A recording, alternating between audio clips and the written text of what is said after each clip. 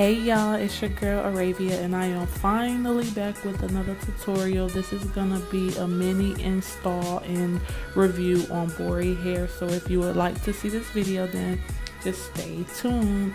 First, I'm just gonna be showing you everything they sent in the package. It was shipped DHL. It took 3 days to get to me. They sent a pamphlet that shows all the hair that they sell, which I think is very good because then you could just look in that little bag and see what you want. They sent me this bomb as ever pink wig, and it did come with some mink lashes in it. I probably won't be using the lashes because they are a little too short. I love long lashes, so yeah.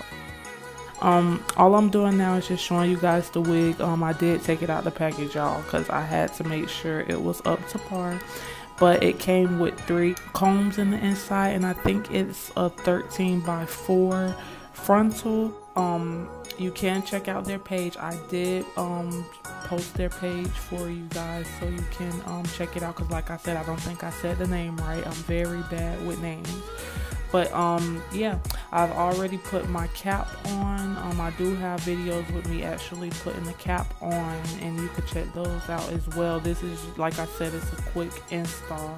I'm using a 30-second wig lace glue.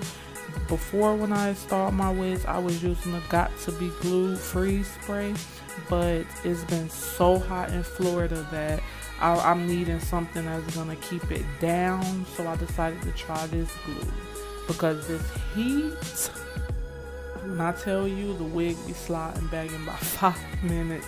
So I will let you guys know how this glue holds up. I have been wearing the hair so far, and I did go outside on a very hot day. Like, I was dripping sweat and my wig stayed in place. So far the glue is bomb. You just have to let it dry. And all I'm doing now is just making sure the lace is on the stocking cap and it's glued down, and I'm just gonna cut how I would normally cut in the rigged kind of design, not straight across. I did use makeup to kind of cover and tint the lace. I will be going back to bleach the knots, but I'd be so scared to bleach it, y'all. Like, I'd be like, oh my gosh, I don't want to mess it up. So yeah, I will go back and do a video on that.